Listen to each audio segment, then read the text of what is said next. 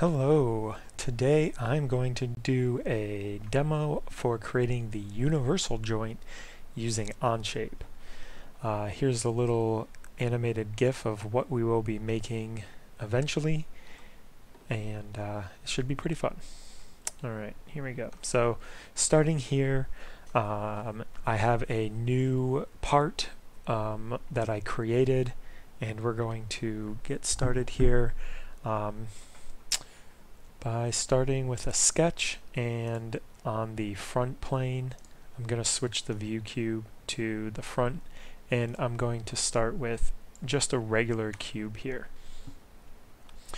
And I don't really care so much about the initial dimensions of the square that I made, because I'm going to use the dimension tool in order to get it into the proper size that it needs to be. And this is going to be something that I do a lot throughout the video with all of these parts, is loosely putting in shapes or putting things in places where it's close enough, and then using the dimension tool to place it properly, which is a great feature of Onshape here. And so the dimensions I'm going to go with are, let's see, I gotta redo the math here. Should be 3.25, that across the top, and the width is going to be 3.5. And when you're done with a sketch, click on the green check mark. I'm going to go into my isometric view and extrude this to give it the thickness using the first tool here, which is extrude. So I'm clicking on this tool, clicking on this face, and then I know the thickness is 1.5 inches, 1.5, which you put in the depth here.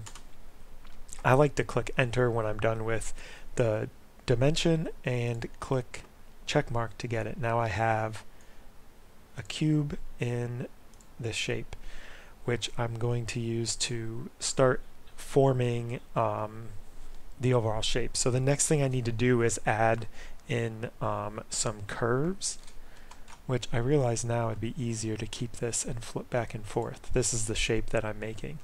I'm going to add in these curves, which have a radius of 1. In order to do that, I am using the fillet tool right here. Looks like a little cube with a curved edge to it. Click on that, and like I said, the radius is 1. So 1, enter, and it needs to be here and here. And when you're done with that, green check mark.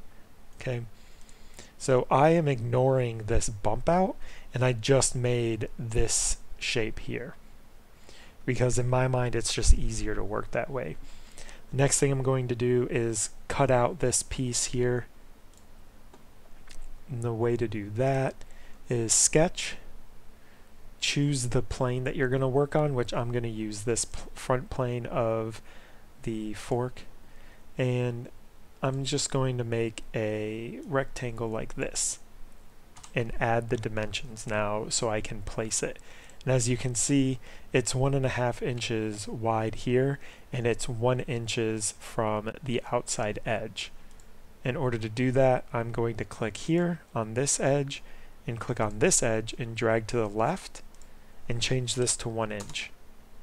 So now my cube is from here to here 1 inches away. I know this gap needs to be 1.5 inches, and I will measure this right here and change it to 1.5. And just to double check, I'll click on this line and then this line, and that should be 1 inch, which it is. Check mark to finish it, and I'm going to go back into this view, and now I'm going to cut the hole out to create the fork shape. And this is a negative extrude, or removing the remove extrude. And click extrude, change this setting to remove, and then you can see right now it's only going part of the way through because the depth is 1 inch, but I want it to go all the way through. And the easiest way to do that is where it says blind. There's a lot of options here for your extrusion. I'm going to use through all, which means it's just going to go all the way through the shape. And you can see it's cut completely through. Check mark to finish it, and now I have most of this done. The next thing I'm going to do is add this extrusion here, this little bump out. And so sketch, and I'm going to click on this face here and go into the right view. And I'm just going to use a square and or the rectangle shape and just make it in there. Again, I'm going to use the dimension tool to put it in place and make sure everything matches.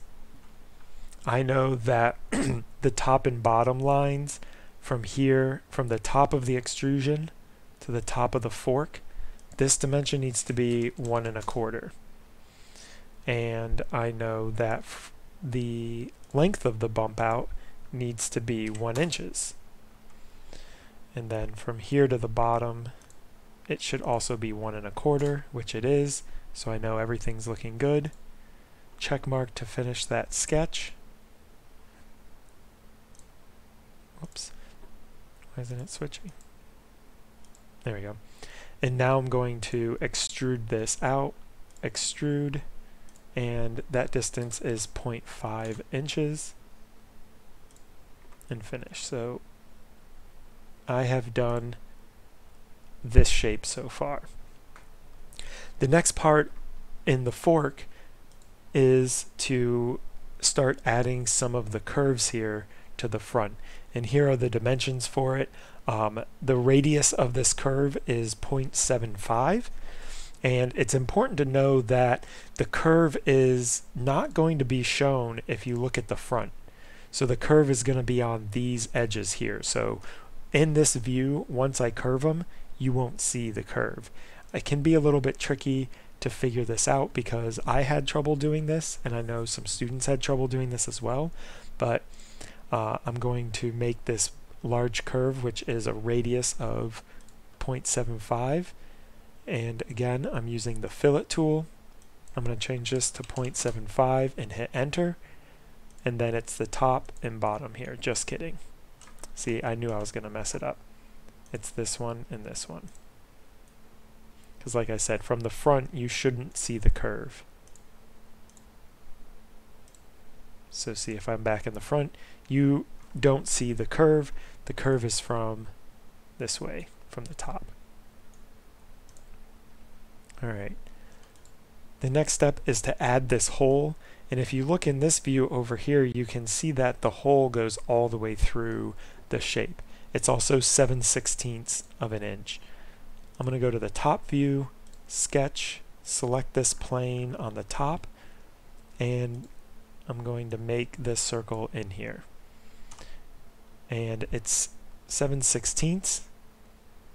So with the dimension tool selected, I'm going to click on the circle, click out here, and you can do 7 divided by 16 if you don't know the decimal for it to create the correct digit or the correct dimension.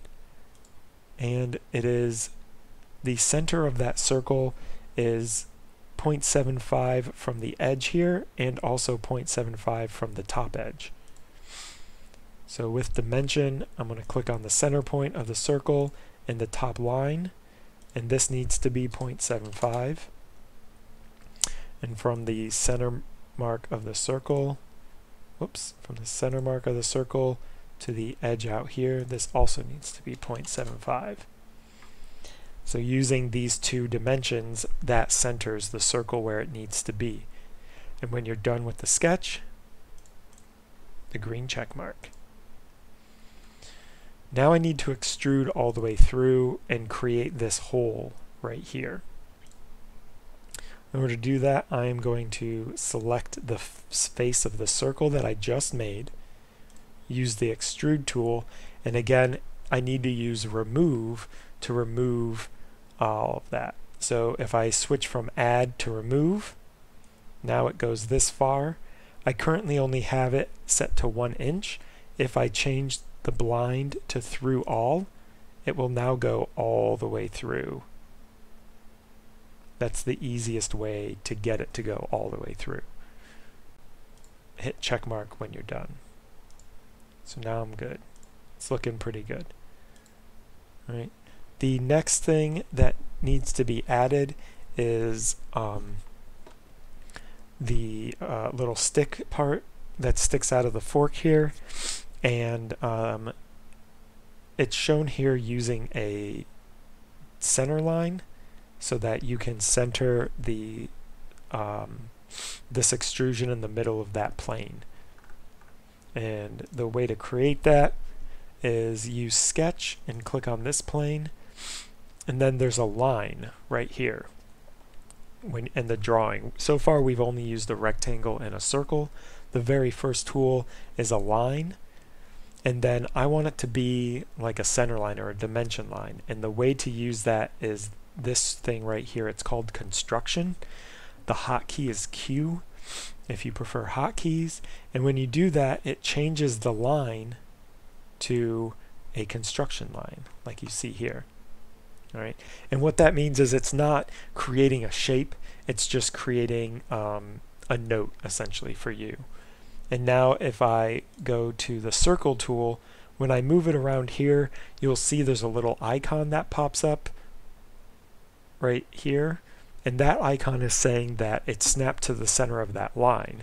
And since the line is going across from one corner to the other, the center of that line is going to be the center of that plane.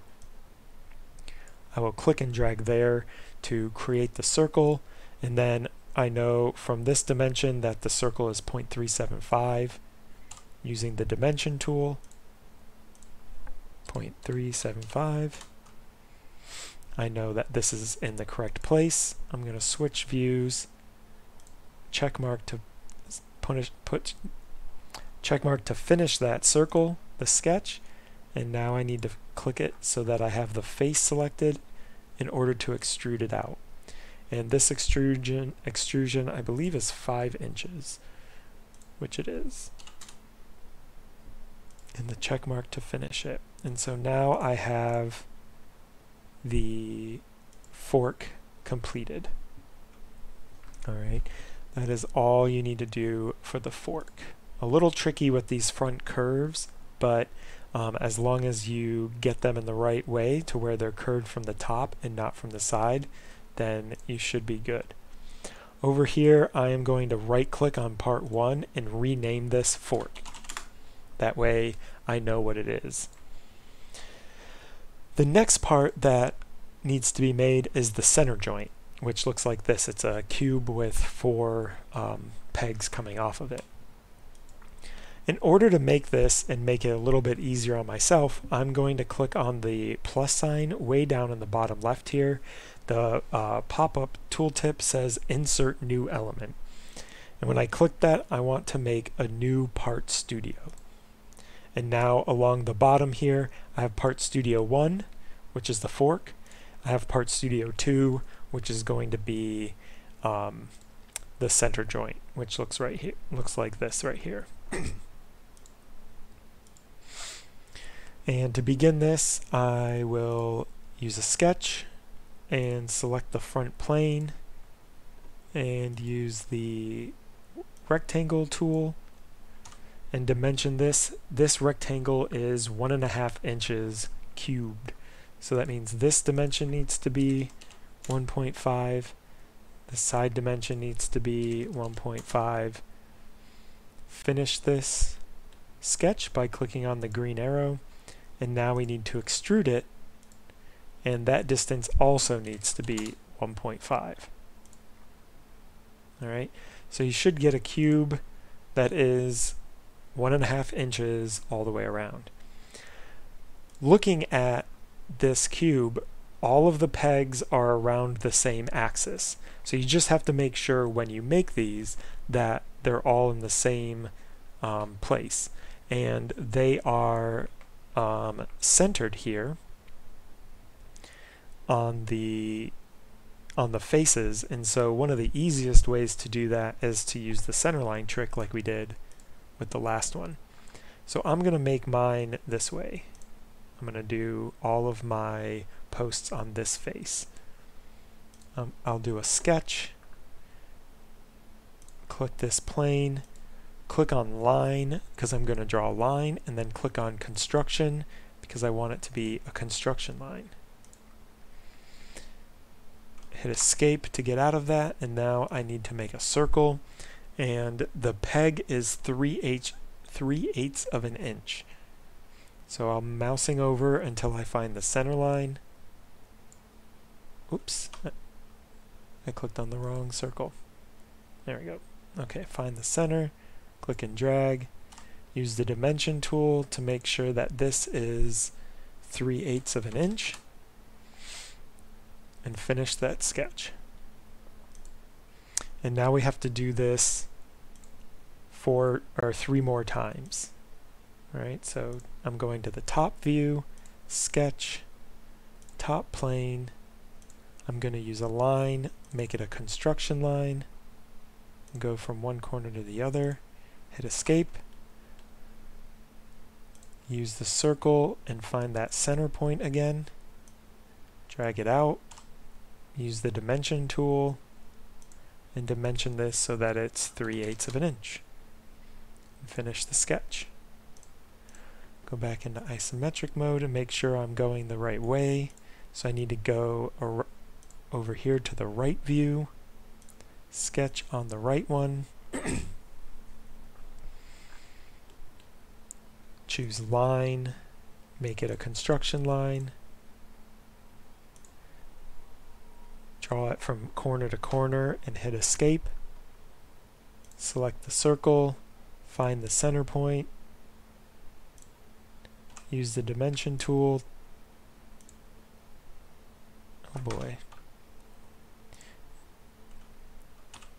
use the dimension tool to make sure that this is 3/8 of an inch, and finish the sketch. And I should have one more left, which is going to be down here on the bottom.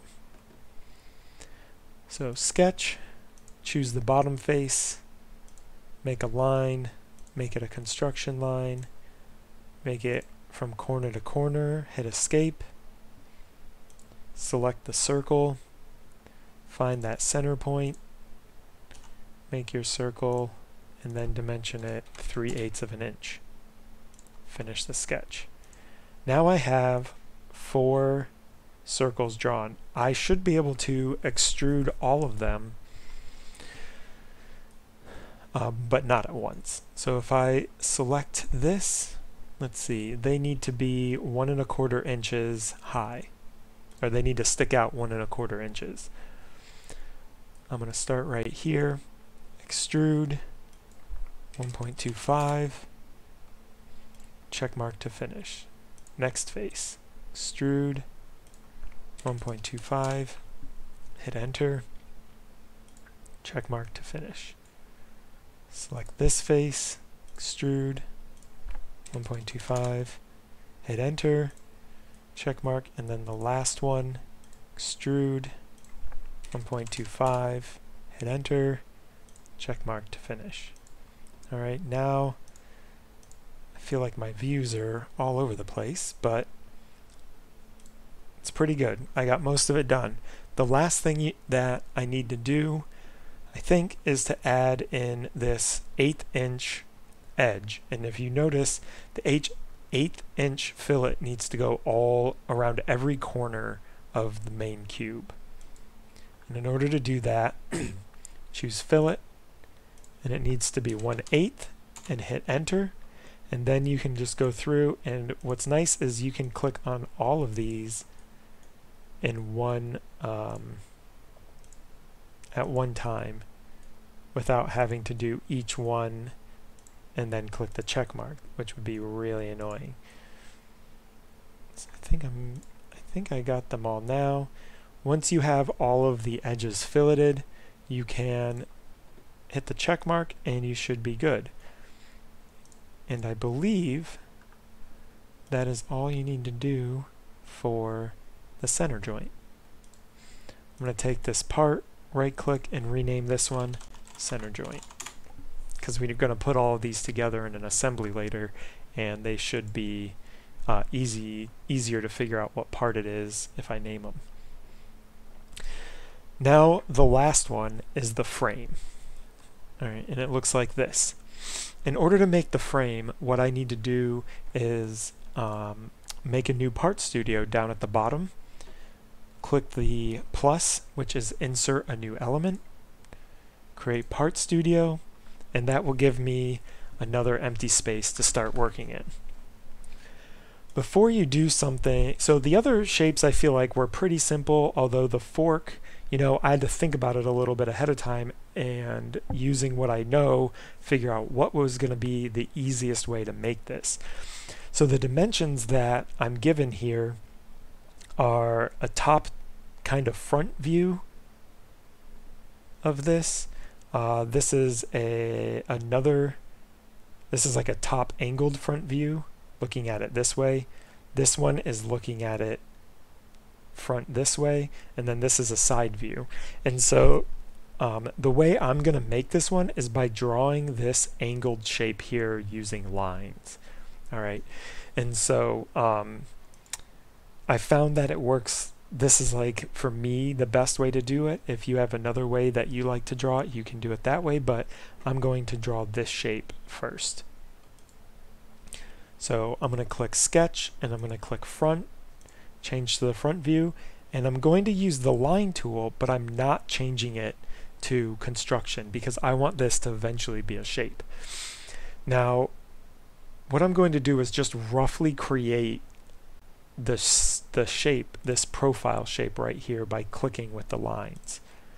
So I'll make the long bottom here, and it should snap into, you know, specific things. Here there's a little line icon that shows up, which means that it is straight across, and it does the same thing here. So I need to go up here a little bit, over, down, straight across, and then this part is like a weird back angle, and you can see that the icon that's popping up here, which you might not be able to see, it might be too small, is a perpendicular icon showing that this line is perpendicular to the angled one. And then I'm going to go down to here and finish it off. All right, so now this is done. Now I'm going to go in and dimension it.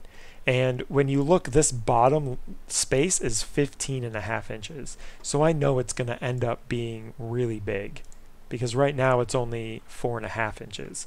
So if I type in 15.5 and hit enter, it's going to scale everything up really big. And you just have to zoom out. I'm using the scroll wheel to zoom in and out. And then in order to finish dimensioning this, I'm going to go counterclockwise just because that's the way I feel like doing it. The next dimension is 6.5 inches over here. The top here is 1.5 inches. This over here is 5 inches. And again, I'm using the dimension tool to just go through and dimension all of my known dimensions. And then the shape is reshaping itself to fit those dimensions. The next one is 60 degrees. So from this line to this line, it needs to be 60 degrees. And just to show you how that works again, in order to get degrees, so I'm going to create this dimension here, 60 degrees, click one line, and see it's trying to dimension that length there, but when I mouse over the other line, it turns orange. So I can click on that, and now it's telling me to dimension it, which it needs to be 60 degrees. The next dimension is up here, which is 1.5. Whoops, accidentally hit entered. 1.5. This dimension is 12 inches. All right, so we're pretty close. The only one that's off is right here, and in order to get this dimension, what I can do is I know that this whole height is 6.5 inches, and then this height from here to here is 5 inches. So if I subtract the 5 inches from the 6.5, I get 1.5 inches, which should be this space in here. So when I click on this to dimension it, whoops, I need to be in the dimension tool, this should be 1.5.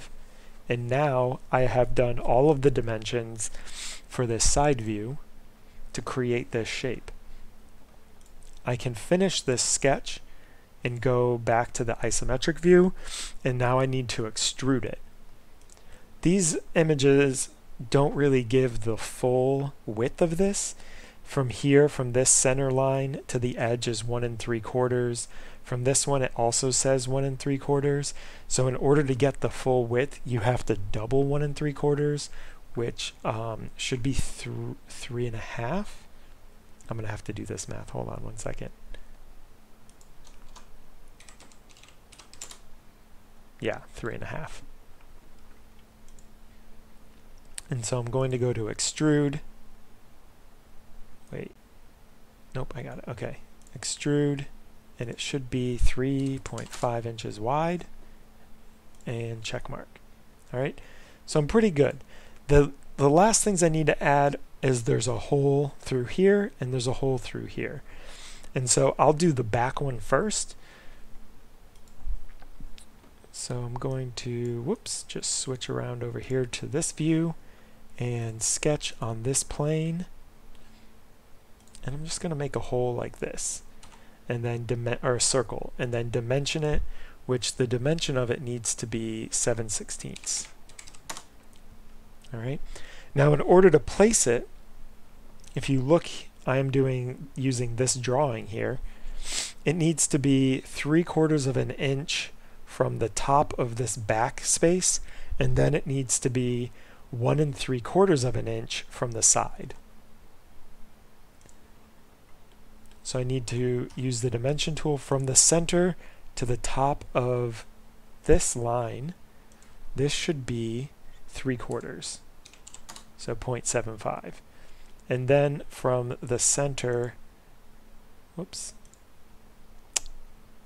from the center to this line, that should be 1 3/4, so 1.75. And now this line is, or this circle's in the right place, and it's ready for me to extrude through. So I need to click on the face, extrude, and remove. Now, whoops. Now I don't want to do through all because it'll put a hole through this part, which we don't want. We just want it to go through that space there, which we know is 1.5 inches. So you can do 1.5 inches, and now you can see it goes through. Check mark to finish that hole. The next one we need to do is put the hole that goes through up here.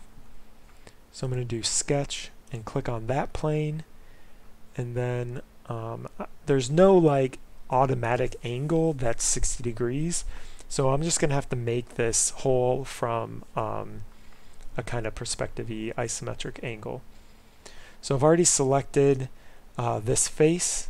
I need to make a circle in here, and this circle also needs to be 7/16. Now the dimensions for this one is over here. It's 3 inches from the top edge, and then again 1 3/4 inch in from the side. So let me zoom in from the center to up here. This dimension should be 3 inches. And then from the center point to the side, that dimension should be 1 3/4 or 1.75. Now that's in the right place. Finish the sketch and make the hole. Extrude, remove. And this is also 1.5 inches thick, so 1.5. The hole goes through, hit the check mark. And now in isometric view, I have the frame done. Last thing I'm going to do is rename the part to frame. So now I have all 3 of these parts on tabs. I have the fork, I have the center joint, and I have the frame. Alright, now that we've made all of our 3 parts here, what I'm going to do is we need to put them into the 4th tab that we have now, which is the assembly. And in order to do that, you have to use insert up here. So when you click insert, notice that the parts show up there because Onshape is recognizing that you already made these.